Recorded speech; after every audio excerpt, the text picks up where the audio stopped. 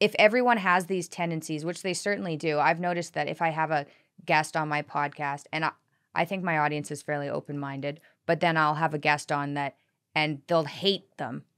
And they'll be like, well, you can't just, even if you don't agree with them, maybe they are wrong, but like you can't just cancel people because they don't agree with you because you're doing exactly the same thing that the people you're complaining about.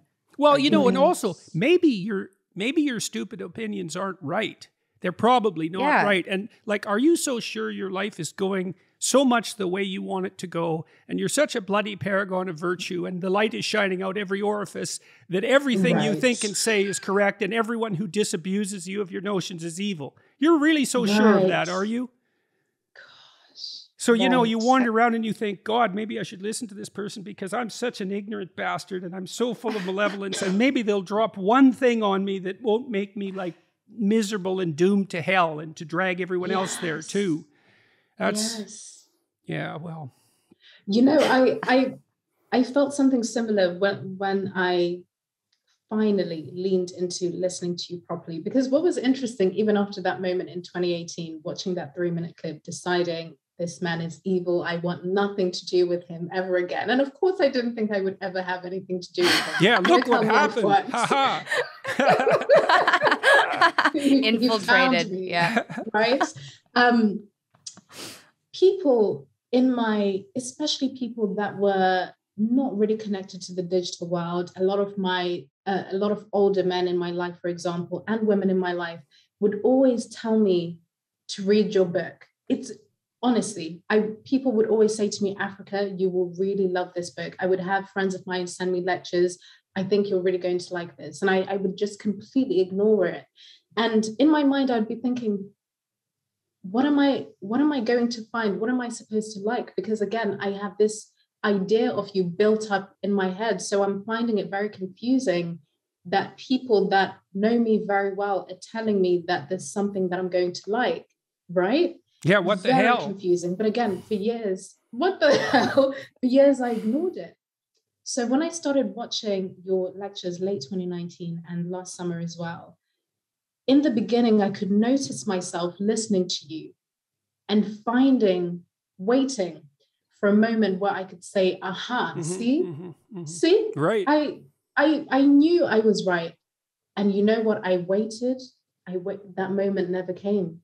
That moment never came. That and comes for me right? all the time.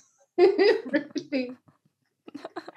And that again, so it's like there wasn't one moment of being awake and then it's done. So many little, tiny, seemingly insignificant moments where I'm just sitting here by my sofa, just watching and listening, observing myself, waiting, you know, for that confirmation that I'm right. And then it never coming. And then I have to deal with that. And then so again, my curiosity, I finally allowed myself to be curious again. And now, Jordan, I can say you have been one of the most influential people to me for so many reasons I couldn't even mention right now.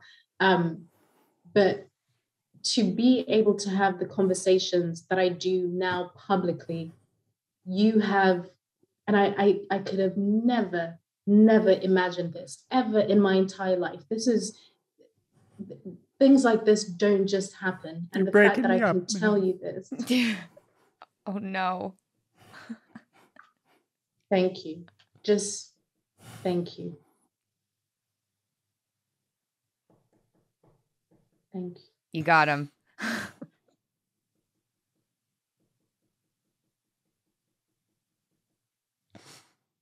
It's a pleasure. It's a rough pleasure, but I know. You know, you knew what happened to me with Marvel Comics? Yeah. That was something. It's really something to see yourself portrayed. You know, I got accused of being a Nazi pretty much when all this happened. It was really something because I had been teaching students what we're talking about today, about these temptations that you faced and how people, as individuals, get sucked into that totalitarian hell. You know, and then, so that was something for that to happen, such a reversal. And then to have that comic book come out, well, it was surreal. It was absolutely surreal to be portrayed, because Nazi wasn't enough, right? We had to go right for the archetype itself. So I think we've raised about $400,000 for charity now on the basis of that. So that was a fun reversal. But it was really shocking when I first saw that. I just couldn't believe it. I was very ill at the time too. And I thought, this can't be real. This has to be Photoshop. This cannot possibly be happening. It's so completely beyond comprehension. And, you know, to come from the pen of one of the foremost Black intellectuals. And I use the racial category only because that's the categories that he's using to operate within. Yeah. You know? So life is really weird. This is true. Right. This is true, as this whole conversation illustrates. So what have been the personal consequences for you of writing this letter and having it go? I mean, I mean, have you been pilloried? What's happened to you? I haven't received, and this is something that I don't think about so much, actually, because I prefer to just allow it to be whatever it is right now, to not expect it, or it just is. But I actually have not received any pushback from this. And for it to have been read by over 4 million people, and for me to not have been aggressively dragged through the streets of social media, you know, by my neck, it's... Why not? Why hasn't it happened? Why do you think? What's operating to protect you, do you think? You know what? It would be very naive of me to think that my identity markers, the ones we've been speaking about, don't have anything to do with that. I think people are more willing to listen to what I'm saying because of the fact that I'm Black. If I had been white, for example, a lot of what I'm saying, the more universal things that are not specific to me being Black or Zimbabwean, they would have just been dismissed, because there are many things people have been saying over the past years that are just common sense. They make sense. People have genuine questions, but no one will listen to it because the first thing they will see is that you inhabit a white body, so you don't get to speak, you know? So I think people are more willing to hear what I have to say because of that. And I think it's also because I'm not preaching to anyone. I'm not telling anyone what to do. Yeah. That's right? Right? I'm not an academic. I'm not trying to give you data. And this is not about that. This is a very personal account from someone that has been in it. I'm not righteous. I'm not above you or below you, right? This is just me saying, hey, no, I'm opting out of this game. And we all get to opt out, you know? And I think that's why it has been received very well, because I'm speaking from the I. I'm speaking from my own personal experience. And I think it can be very hard to dispute that. Well, you can't. Well, there's something interesting about that too, because one of the mantras of the left, I hate to use these categories, but we're stuck with it at the moment. Yes. You know, the implicit truth of subjectivity. And the thing is, and the thing is, there's something right about that, because there is a domain of knowledge that you have privileged access to that no one can dispute. And that domain of knowledge is your honest representation of your subjective experience. And that it does have the kind of power that you just described. And so there's some sense in noting that as a form of truth.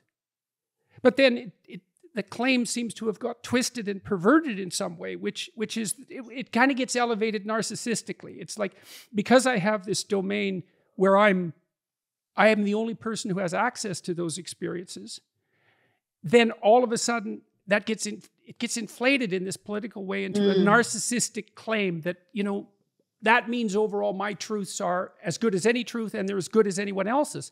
And there's an error there, right? Because despite the fact that there are things that you can say, that only you can say, that no one can dispute, There are all sorts of things that you can't say, that you don't know, and that are absolutely subject to dispute. Yes. And so it's the narcissistic inflation of the claim beyond its reasonable boundaries. And then your conscience, I think, was operating in you to say, well, where are the boundaries of this claim?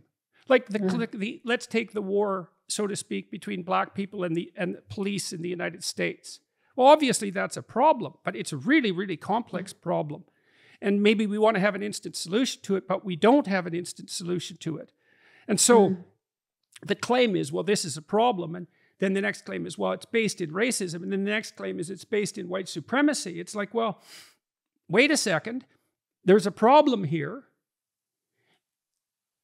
And the problem with coming up with a solution so rapidly is, well, you don't know. You actually don't know. This is actually a really complicated problem. And your intuition that it's a problem is dead on. And your intuition that it would be reasonable morally to be concerned about that is dead on. But the right approach is questioning, not answering. And I think part of the reason that I've got away with my lectures online, I think, maybe, and as a professor for that matter, is I do my best to always question. And even in my public lectures on the tour, I usually think of a question that I'm trying to answer. And then when I go out and lecture, I'm trying to explore the question. I'm not telling the audience what they should think. I don't know what they should think. I don't even know what I should think. And so I can guide them through the process of exploration. And that seems to, well, so far that seems to be working. And that's what we're doing in this conversation. And that's partly what makes it a good conversation, is we're trying to figure something out that we don't know.